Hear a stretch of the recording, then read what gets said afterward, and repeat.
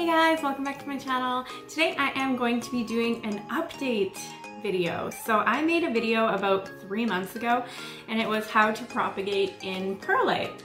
So these have been sitting in perlite under a grow light for about 3 months, and I wanted to give you a little update how it worked and how everything went.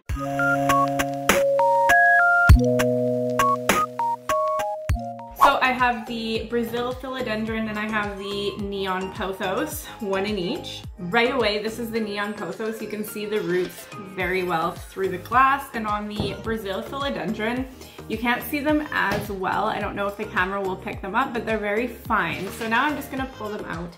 The only thing that I did while these were sitting in perlite was every time I noticed the water was all the way at the bottom, I would just fill it up about halfway and everything just seemed to be fine. I did put 2 cuttings in each vessel when I started this project, and this one only has 1 because one of them didn't make it. But with that being said, this whole section right here is brand new. It only had this, so this has grown quite a bit. And with the Brazil philodendron, this guy has grown quite a bit as well, about all of that new growth at the top, but it's not in the best condition. This one definitely is in a better condition. So let's take them out of the vessel and see what's going on. All right, so let's start with the Brazil philodendron, and I'm just going to gently pull them out.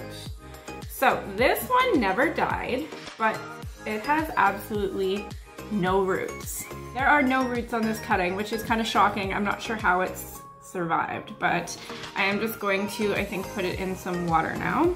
And then the other cutting here, I believe, has pretty good roots. I've never taken out, this might be messy, perlite. This might be messy. Perlite is very, very messy. Oh, wow. Wow, look at those healthy roots. Holy macaroni. Okay, I'm just gonna try to clean off the perlite as best as I can. Wow, these are stunning, you guys. Look at those white, gorgeous roots. I'm shook. So this was the Brazil philodendron. Such a pretty color. I just can't get over these roots. So we will just put those over to the side and clean up as best as you can. Now let's move on to the neon pothos. So here, like I said, there is only 1, but the roots are pretty crazy. So this one might be a little bit more hard to take out. Oh no.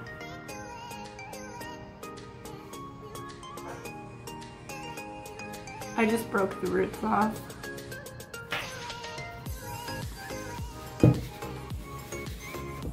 I'm so mad at myself. Look at this root ball, and I just broke it off.